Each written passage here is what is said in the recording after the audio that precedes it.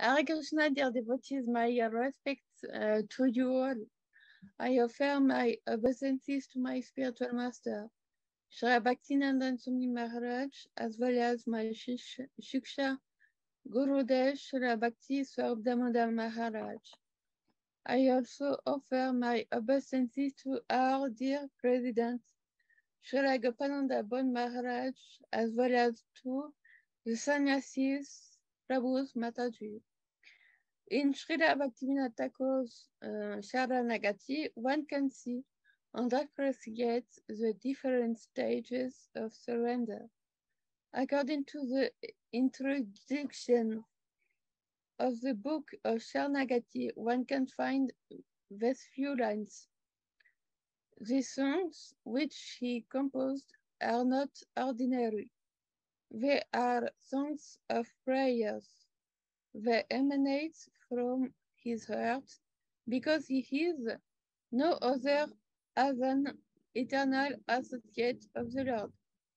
His songs are imbued with very deep spiritual realization and very pure spiritual feelings. I often meditate of the meaning of this Sharanagati, humility, selflessness, knowing that only Krishna will protect us and will support us, reject what is unfavorable and accept whatever is conducive to pure devotion. The covers of devotional books are very sought after and so beautiful. We have beautiful painters who excel in this field around the world, and it is really a pleasure to be able to exchange with them on what they do, such as Dira Lalita Dividasi in America, Rasa Lila Dividasi, Harini Dividasi, Radha Dividasi from the Raja Bhavan Temple in France, as well as other devotees I have known on different groups of devotional paintings. Tomorrow will take place the Ratha Yatra of Paris.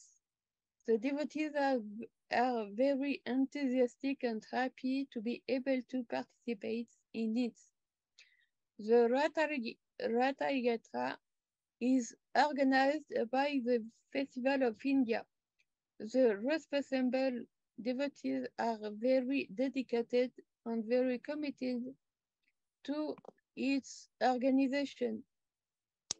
They accept more than 5,000 people for this party.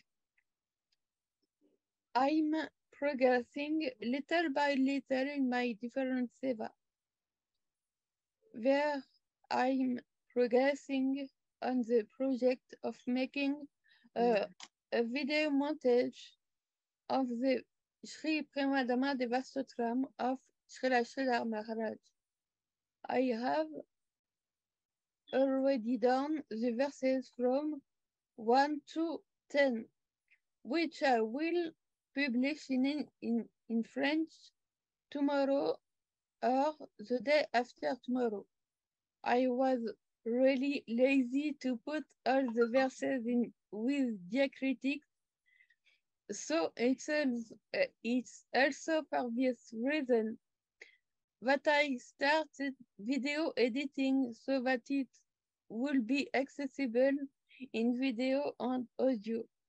I had arranged a meeting with Srila Gopananda Bon Maharaj and his Gurudev, and Srila Bhaktivedanta Govinda Maharaj is translated there in English. Hare Krishna, Vanchakapataravyata Kripasindhu Vyayvata Patitanam Pavanibhyo Vaishnava Bhyo Namo Namaha.